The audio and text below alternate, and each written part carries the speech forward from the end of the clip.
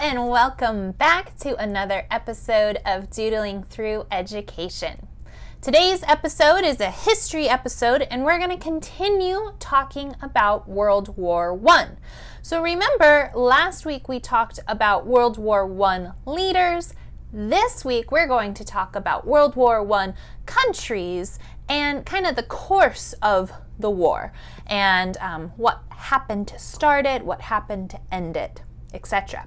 So let's go ahead and start doodling.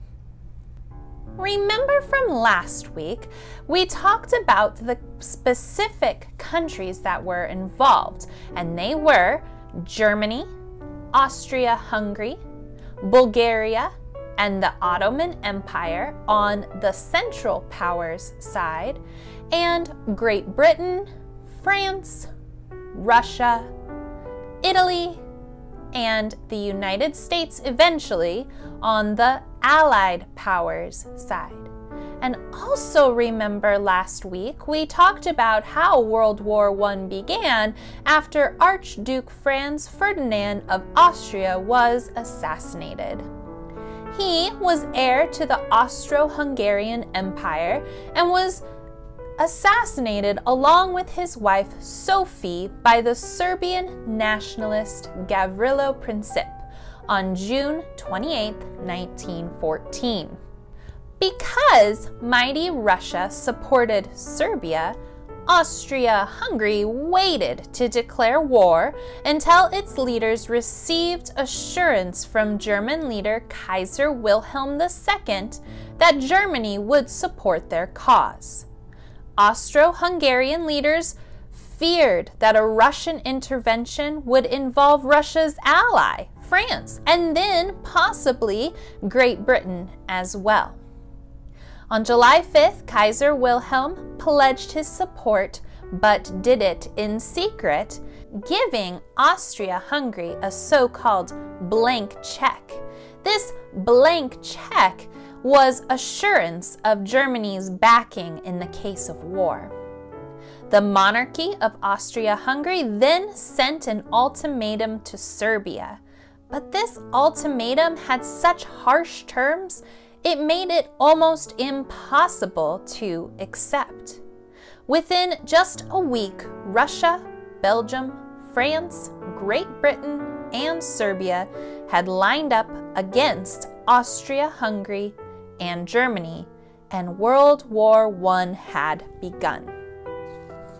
On the Western Front, German troops crossed the border into Belgium on August 4th, 1914. In the First Battle of World War I, the Germans assaulted the heavily fortified city of Liege, using the most powerful weapons in their arsenal, enormous siege cannons, to capture the city by August 15th. The Germans left death and destruction in their wake as they advanced through Belgium toward France. On the Eastern Front of World War I, Russian forces invaded the German-held regions of East Prussia and Poland, but were stopped short by German and Austrian forces at the Battle of Tannenberg in late August 1914. From 1914 to 1916, Russia's army mounted several offenses on World War I's Eastern Front, but were ultimately unable to break through the German lines. Defeat on the battlefield, combined with economic instability and the scarcity of food and other essentials, led to mounting discontent among Russia's population, especially the part of Russia's population that were poor or peasants. This increased hostility was directed toward Tsar Nicholas II, who we talked about last week. Russia had now become unstable, and this exploded into the Russian Revolution of 1917, which was spearheaded by Vladimir Lenin and the Bolsheviks. This ended the rule of Nicholas II and brought a stop to Russian participation in World War I. Now, let's look at the United States' involvement in World War I. At the outbreak of fighting in 1914, the United States remained on the sidelines of the war. They preferred neutrality, which was also favored by President Woodrow Wilson, while continuing to engage in commerce and shipping with European countries on both sides of the conflict.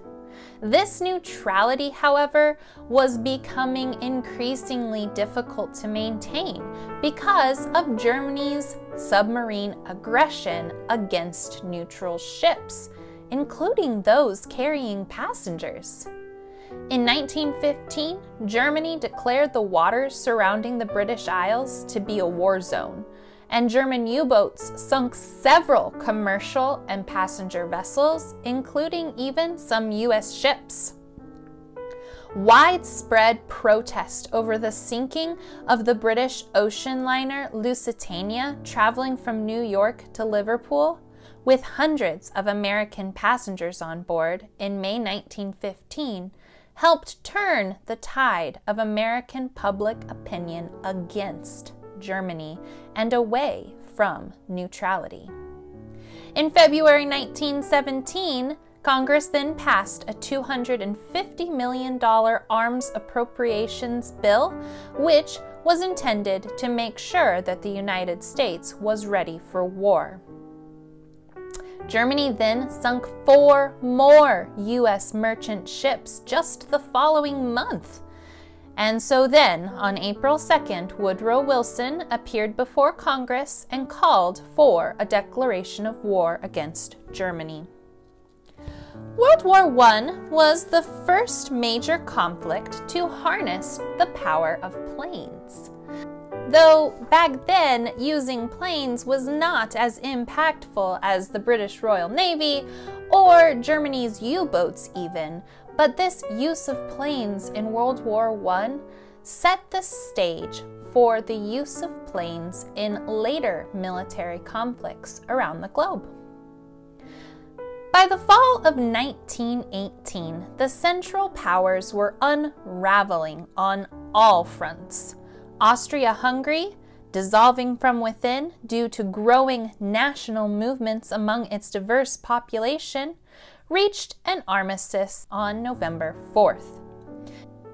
Now, an armistice is when two countries or two sides of a war come together and decide to stop fighting and settle on a truce. Facing dwindling resources at this point on the battlefield, and discontent on the home front, and the surrender of its allies, Germany was finally forced to also seek an armistice on November 11, 1918. This ended World War I. World War I has been referred to as the first modern war. Many of the technologies now associated with military conflict, like machine guns, tanks, aerial combat, which just means planes, and radio communications were introduced on a massive scale during World War I. But World War I took the lives of more than 9 million soldiers. 21 million more were wounded, and civilian casualties numbered close to 10 million. The two nations most affected with these casualties were Germany and France, each of which sent some 80% of their male populations between the ages of 15 and 49 into battle. So overall, World War I impacted the world on many different fronts. And that is all for today. Remember to subscribe so you don't miss any of the new episodes from Doodling Through Education. I hope you all have a Merry Christmas, and I hope you had a great Thanksgiving.